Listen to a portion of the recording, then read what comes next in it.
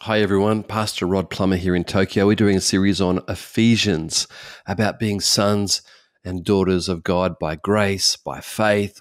God looked for us, He searched for us and found us, and we became part of His family. Now, in chapter 2, it's talking about how we've been saved by grace to do amazing things. And then Paul just reverts back to talking about 7 areas we were separated from God, like totally separated from God.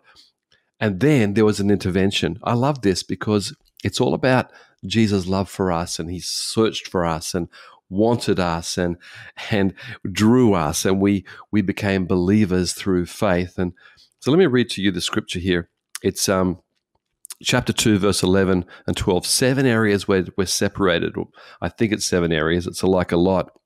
It says, remember that formerly you and me, we were Gentiles in the flesh, the ones being called the uncircumcision by that being called the circumcision, made by hands in the flesh, that at that time you were separated from Christ, alienated from the commonwealth of Israel, strangers to the covenant of the promise, not having hope, and without God in the world. Like, that's really 7 areas of separation.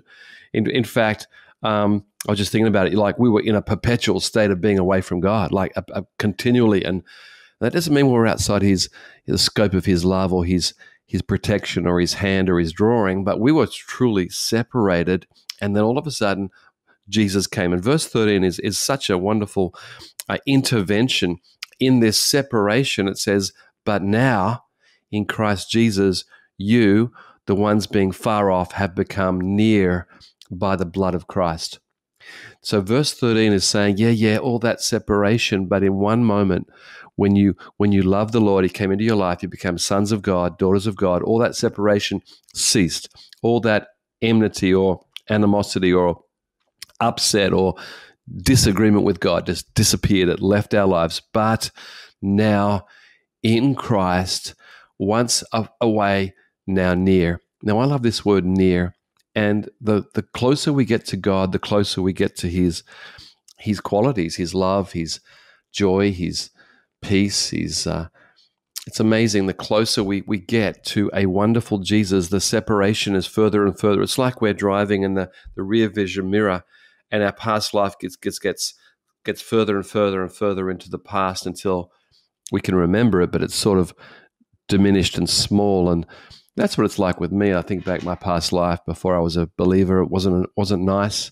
I can remember, but it's not who I am. I am now with Jesus. I am now with Him.